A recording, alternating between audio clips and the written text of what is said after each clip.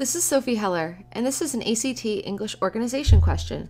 The question is asking us, if we were to take this sentence 2, where would we best put it in the paragraph to make sense? So the sentence 2 tells us, they unintentionally pass along the negative mindset. So we have this sentence about they, and we don't know who they is, passing along a negative mindset.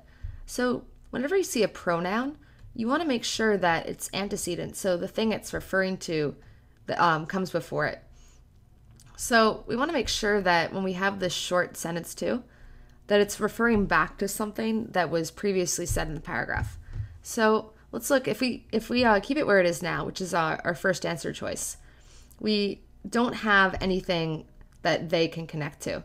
So sentence 1 tells us, the effect of this math myth is reasonably evident.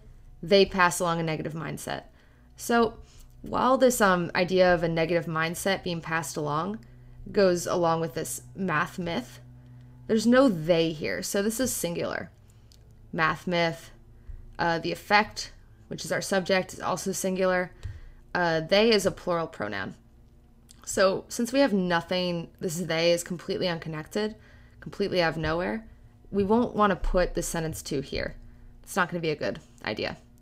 Similarly, if we were to look at choice 2 and put it here, so if we had sentence 2 here, we'd start our paragraph with, they unintentionally pass along the negative mindset, and then we'd go on to talk about the math myth. But again, since there's no, they is just a drift here. It's not referring to anything. So that's not a great place to put it either. What about after sentence 3? So right here. Sentence 3 is telling us that only certain people have this math intelligence, and the rest of us are on borrowed time until we can make an error. Again, there's no they here. So this they, it could refer to the rest of us, so that's plural, but the rest of us aren't the ones who are passing along this negative mindset. The rest of us are the people who are having this negative mindset directed at them. They don't have this math intelligence. So it doesn't make sense. We don't have a logical antecedent for they, so that's not going to be a good place for it. At the end of paragraph 2, it's the only choice that makes sense because sentence 4 is talking about how parents, so plural subject, especially the parents of girls, assume that their offspring will experience difficulty in learning math as they did themselves.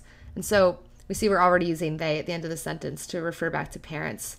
It would make sense to say this sentence about parents and then they pass along the negative mindset. So this is the only place that makes sense because this is the only place where we see an antecedent for they. So choice 4 is our answer.